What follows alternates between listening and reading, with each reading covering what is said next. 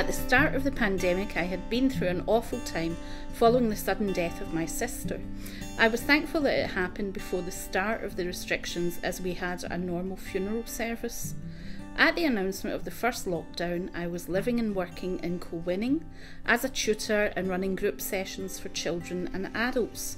I have 2 children, and my youngest was about to start his exams in 4th year at his academy, and my eldest was studying successfully at college. I was still in a time of mourning and supporting the wider family, working and helping my children preparing for exams and in their daily lives. My husband was working full-time at his job in Glasgow and commuting. The first lockdown was announced with immediate effect at the end of March 2020, and my life suddenly changed. I could not go out to work face-to-face, and said to all the students I worked with to class it as an extra long Easter break and that I would keep in touch. And then a few students and younger children's parents asked if I would run online lessons, and I agreed. However, I had to upgrade my technology, buying a new computer at a time where all technology and office furniture was selling out everywhere, and then download Zoom and Teams, and I asked my family to do test sessions with me to learn how to use these online meetings and plan how to deliver the lessons and to keep them interesting and fun, yet challenging. My husband's workplace closed for the first 2 weeks for a deep industrial clean, and he had to work from home. I was accustomed to being home alone some days, and there were suddenly 4 of us at home, each on a computer working or studying. And I was thankful that we could afford the technology to enable this, and that we each had a space to work from. I hated the first few weeks of lockdown, as it was a challenge to get used to everyone being home at the same time.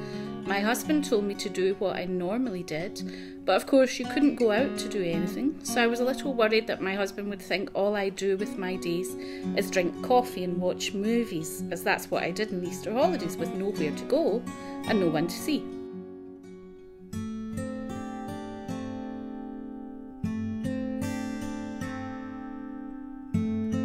It was difficult not being able to see family and to meet up with friends or even go out for a meal or go to the pool.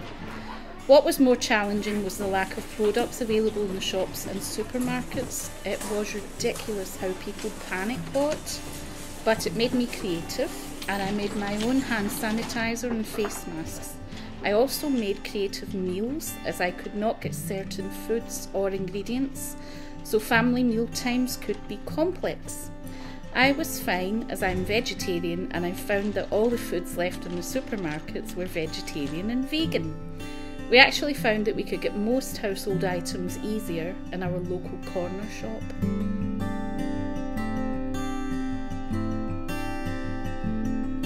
After the Easter break, the schools and colleges never went back, and my youngest son said he and his friends had been discussing online how the exams were never cancelled in 2 world wars, but were now cancelled in a pandemic. It was a stressful period, as no one knew what would happen with the exams, and my youngest was working towards getting into university. We found that our son's school was good at communicating with parents and delivering the online lessons.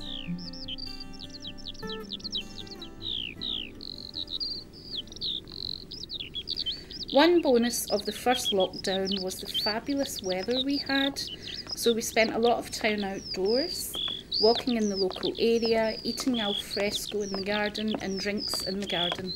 Our garden became a place of celebration when I had a big birthday, and so did my friend from my university days.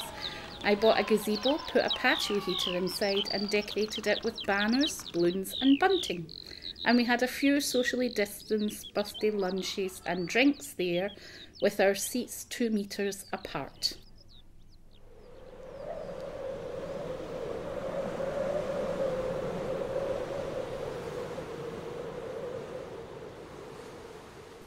Winter lockdowns were different, but I still enjoyed them.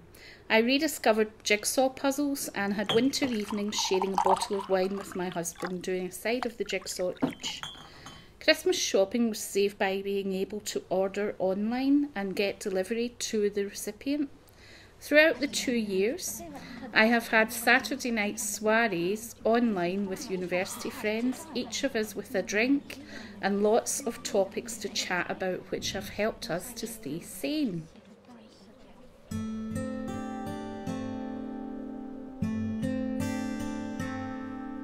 The only low point was the fact that I contracted COVID twice, once very recently, despite being fully vaccinated.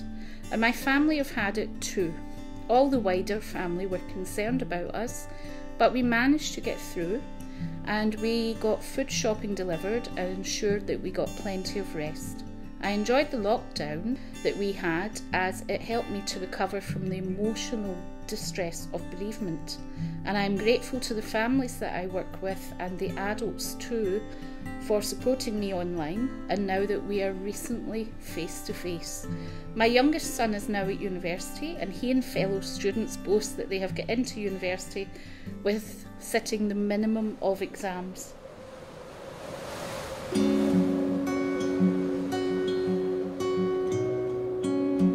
The approach to Christmas now in 2022 had been a social whirlwind for me, meeting and visiting friends and family, exchanging gifts and seasonal greetings, and I feel hopeful for 2023.